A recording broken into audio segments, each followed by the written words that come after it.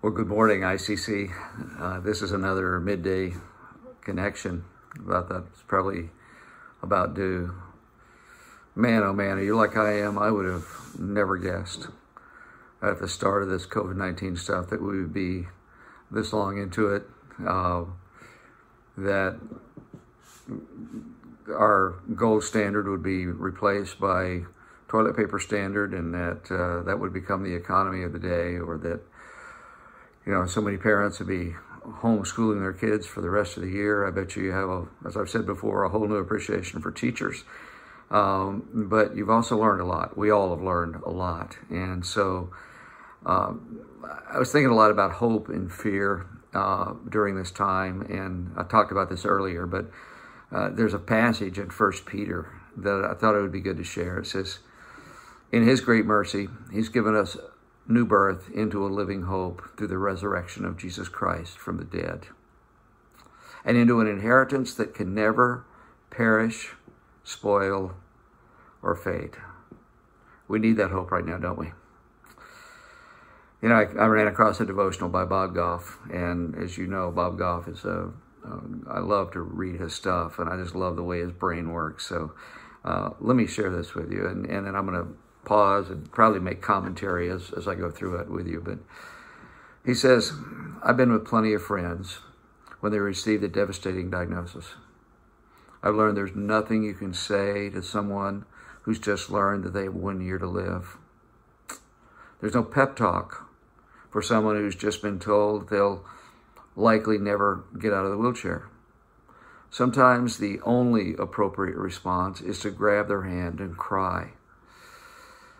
I've also lived long enough to watch these friends stare into the face of the uncertainty and to choose hope. They've chosen hope. They've chosen to say, 'Sure, the odds are against me, but God is not.' They've chosen to hope for an extra decade with their families, or to imagine one more walk by the ocean. Why?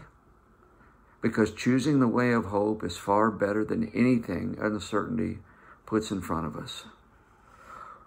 We may not have to face anything as devastating as these things, but we've all faced the choice between hope and fear.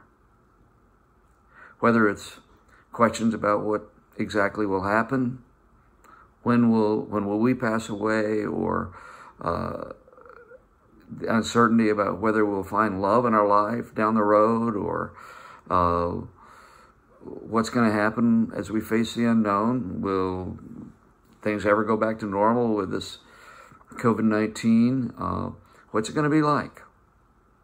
But when we stand at this intersection, fear tries to shrivel our hearts and shrink us down. Hope is the opposite, though. It swells our hearts and makes us expand. Hope restores the life fear tries to steal. Yesterday already happened, and tomorrow isn't here yet. We only have today. We've got people to encourage, and another huge invitation to a life of whimsy. We can enter wringing our hands about what we don't know, allowing fear to take over the moment, or we can choose hope and let love reign. The path is yours and mine to choose each day. What will it be for you today?" It's pretty good words from Bob Goff.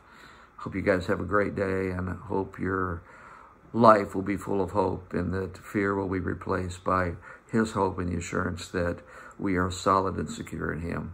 Thanks. Have a great day, folks. Bye-bye. We love you.